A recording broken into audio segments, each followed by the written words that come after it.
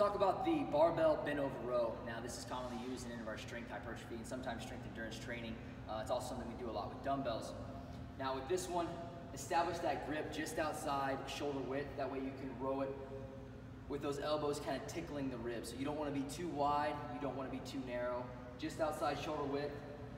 You'll establish that grip, lift the bar up, you'll step back. Now, to get into the correct position, you're going to want to hinge over, pushing the hips back.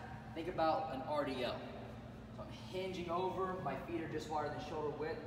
I'm staying here. This is the position I want you to stay in the whole time. My back is flat, almost parallel with the ground. My neck's in a neutral position, so I'm not looking up. There's no curvature in my spine at all. From here, I'll breathe and brace. I'll get a nice tight core. I'll pull my shoulder blades down and back, and I'll row right from the top of my belly button and control it back down. So notice how my elbows are going back. I'm getting that squeeze at the top. I'm not out here. Okay, so I'm not rowing up to my chest or my neck. I'm rolling that barbell back just above my belly button. Getting that squeeze at the top and bringing it back down. One thing we commonly see with athletes, especially if we're doing higher rep ranges, something like 12 to 15 reps, you start here in a really good, strong position, and as you start to fatigue, you get taller and taller, and you're just changing the movement completely more into like an upright row, okay? So we want to make sure we stay in that hinge position the entire time.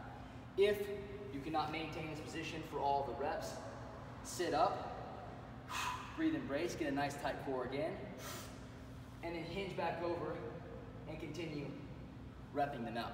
Completely fine. As long as you're getting total volume in, that's what we want. That's our barbell bent over row.